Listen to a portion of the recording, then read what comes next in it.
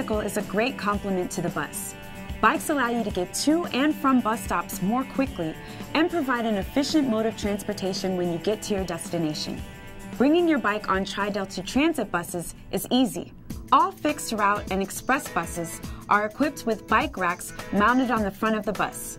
Each rack holds up to 2 bikes, and simple instructions are printed on the front of the rack. If the bike rack is full, you may bring your bike on board the bus at the driver's discretion. However, you may be required to wait for the next bus.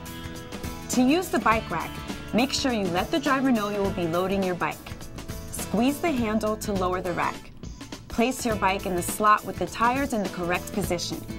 Then raise the support arm over your bike's front tire.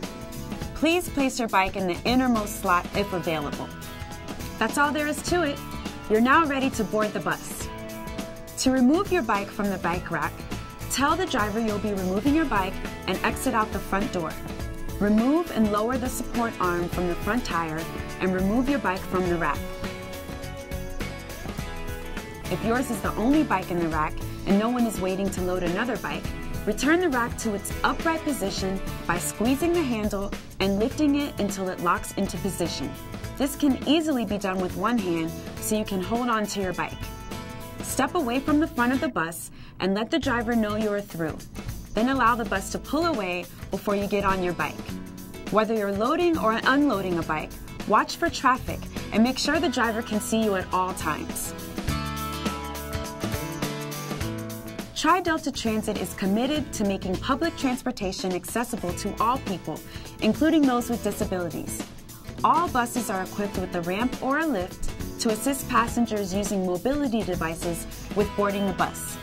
Mobility devices must meet Americans with Disabilities Act guidelines to ride Tri-Delta Transit buses.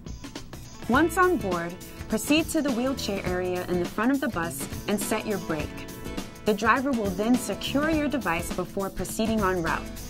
The driver will also assist you when it's time to get off the bus. You don't have to use a mobility device to use the bus ramps and lifts.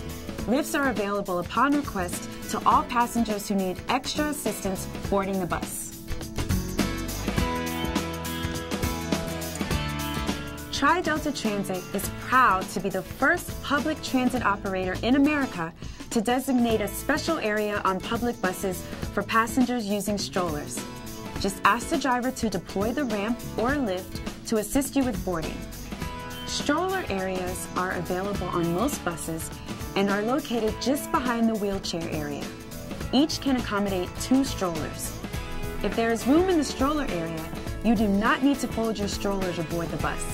Children may remain in the strollers while in this area. Please be aware that when the stroller area is full, you may be required to fold your stroller and place it out of the aisle.